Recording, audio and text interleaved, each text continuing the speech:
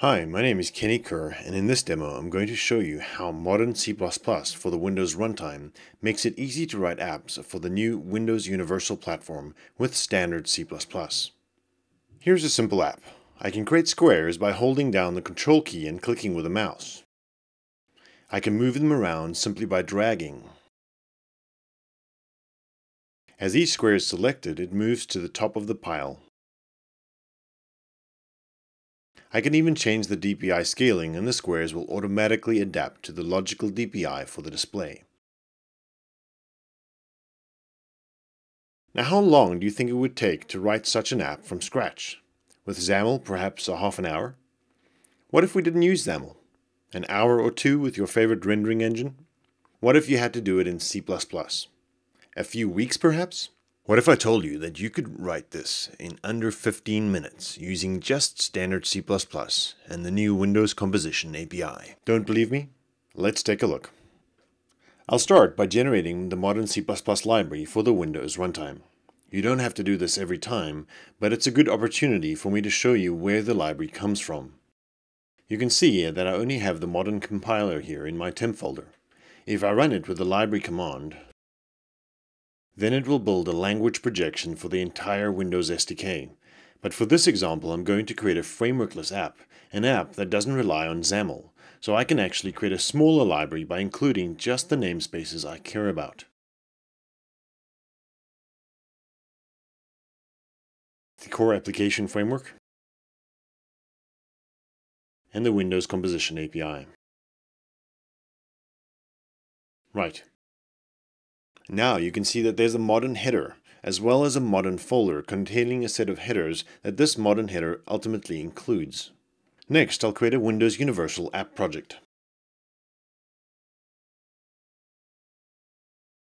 Modern just created a Windows Universal project called Blocks that includes the modern library we just generated.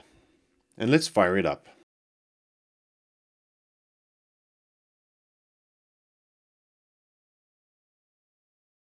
So there isn't much here, but if I open up the main source file, you can see that there's the essential scaffolding for any Windows Universal app. When main calls core application's static run method given an implementation of the iframework view source interface. The view source just needs to return an implementation of iframework view from its createView method, and it's the view that represents the lifetime of the Universal app.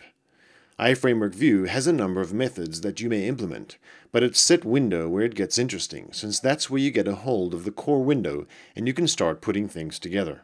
Obviously, this is all just standard ISO C++, but it's also modern C++.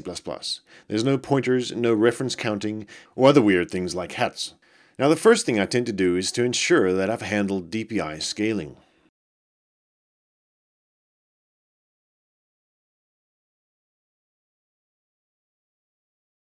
DPI scaling information is embodied in this display information class, among other things, which can be found in the graphics display namespace. Now I'm going to use the Windows Composition API for rendering, and this API does not handle DPI scaling directly, so I'll need to keep track of this myself. I can then initialize this value at the top of the setWindow method. I can then use that for any initial scaling as I prepare my graphical assets. But before I can create any visuals, I need to get myself a compositor. This comes courtesy of the UI Composition namespace. Now, it's no coincidence that I've created the compositor here in my setWindow method. The compositor can only be created once the core dispatcher is available, which only happens when the core window has been created. So it's the compositor that acts as the factory for visuals, and I'll start by creating the root visual.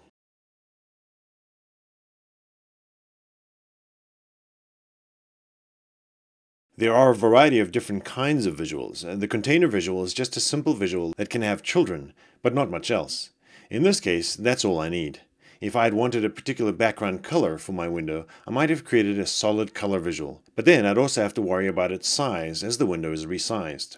This will just give me a blank or white window background on which I can add child visuals. Of course, there's nothing telling the compositor that this visual is in any way associated with my window.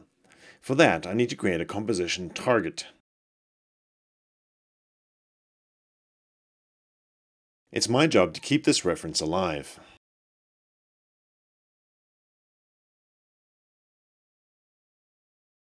I can then go ahead and set the root visual for the window by associating it with the composition target.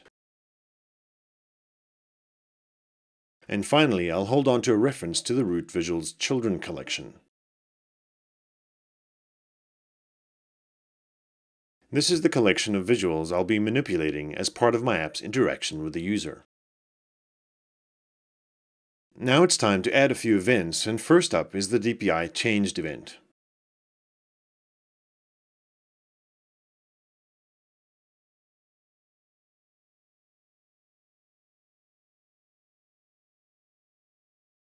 First, I'll update our DPI member variable. I'll then resize the visuals to match. But I'll leave the implementation for the moment. The next event we need to handle is the pointer pressed event.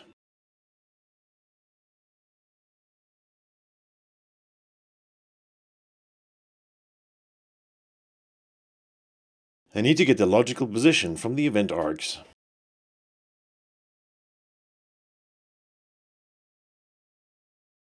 Point is found in the foundation namespace.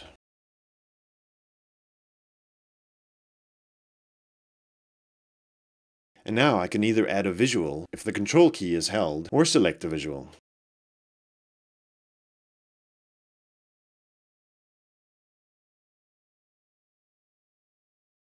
Virtual key modifiers hails from the system namespace.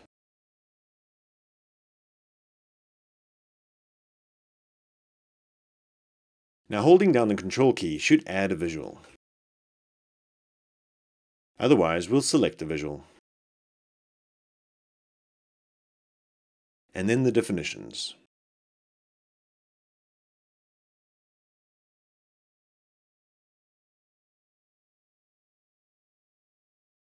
And let's add some visuals. Again, it's the compositor's job to create visuals, and I can get a reference to it via the children collection.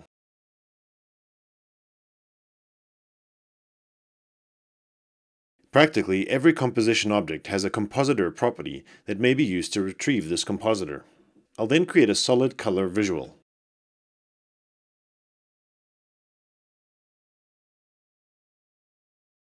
And let's give the visuals some variety of colors.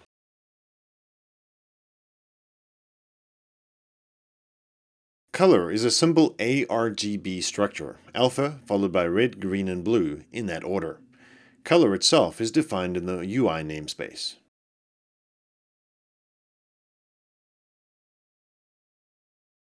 And I'll just paste in a color palette to use. Now just to produce a bit of variety, I'll cycle through this array as new visuals are added. That's the last index, and then the next.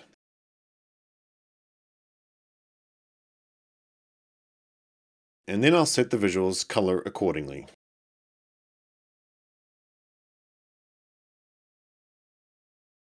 Next, I need to set the visual size, and I'll just use a fixed block size, which I'll define as a constant.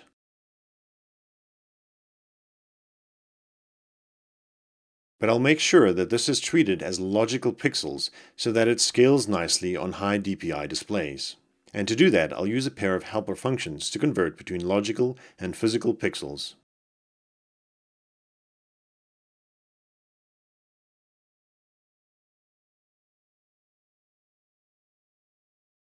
And then logical to physical.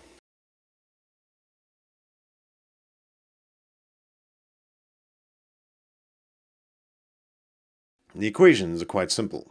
Physical to logical, and then logical to physical converts it back. Now back down in the add visual method, I can set the size of the new visual based on the logical block size, converted to physical pixels. The visual size is expressed with a vector2 structure defined in the Foundation Numerics namespace.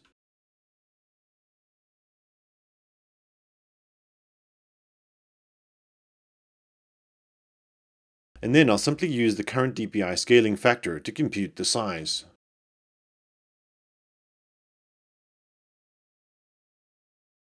That's the X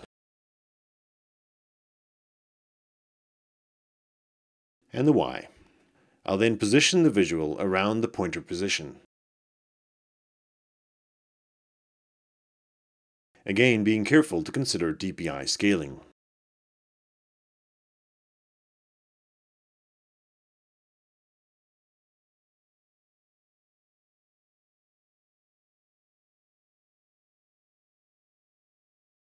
And finally, I can add the newly created visual at the top of the root visual's children.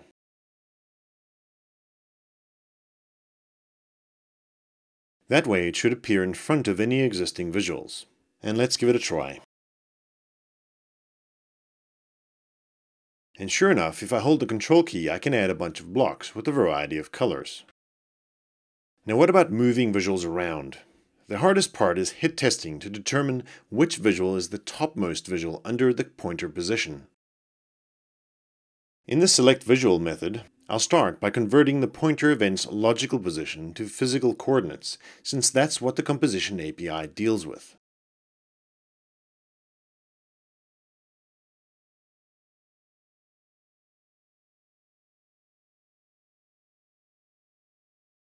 I can efficiently compare this physical position with all of the visual's children in the collection.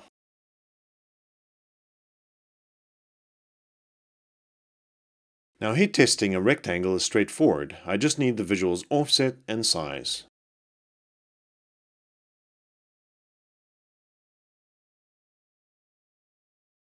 I can then use this to compare against the pointer position and check the edges. That's the left edge and the right edge, the top and the bottom. Assuming I have a hit, I'll keep track of the selected visual.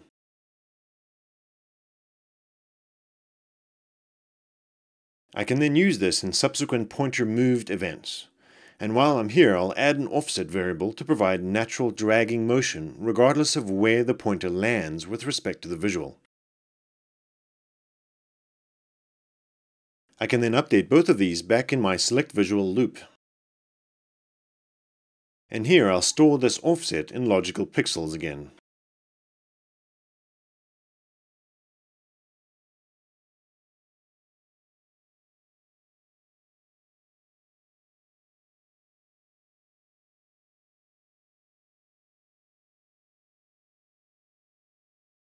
And then I can simply check whether a visual was actually selected.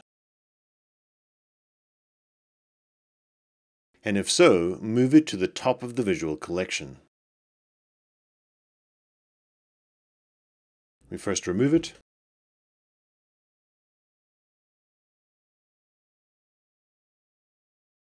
and then insert at the top. Now you might be thinking that I forgot to break out of that for loop once a visual was selected. The trouble is that the visual collection returns elements in bottom to top order, so hit testing requires the entire collection to be traversed. The first selected visual might actually be underneath a subsequent visual that is higher up in visual appearance. Now for some more events. We've handled DPI changes, adding and selecting visuals. Now let's handle pointer moved events to actually move a selected visual.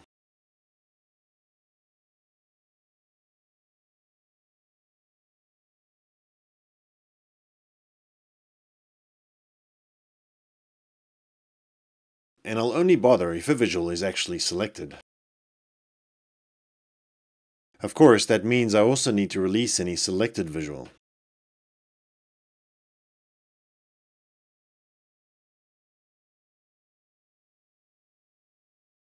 Something like this. Now inside the pointer moved event handler, and assuming a visual is selected, I'll start by getting the new pointer position.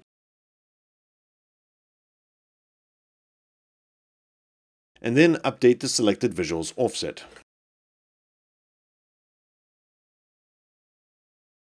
Again, taking care to adjust for DPI scaling.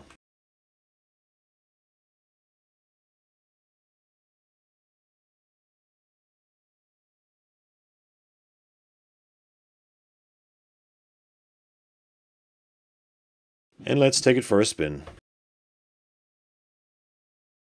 And there are some squares, and now I can drag them around.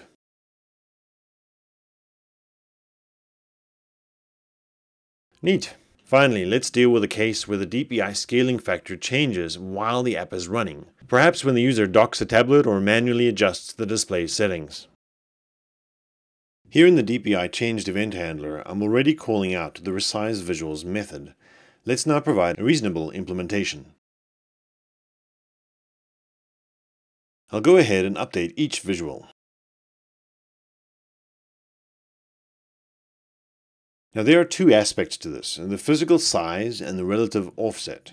Let's deal with the offset first. I want to scale the visuals relative to their center points, so I'll first need to get the existing physical offset and size.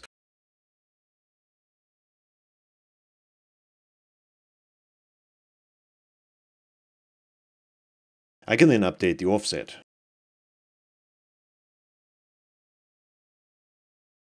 Starting with a physical center point.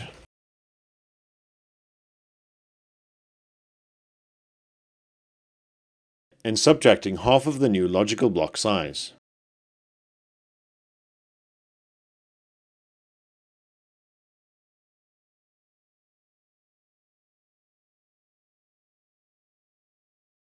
And then let's update the physical size.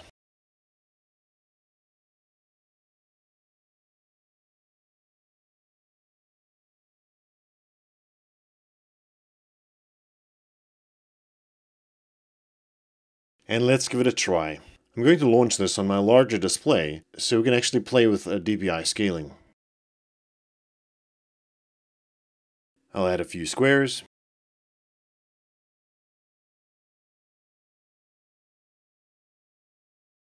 And I'll go ahead and adjust the DPI scaling for this monitor.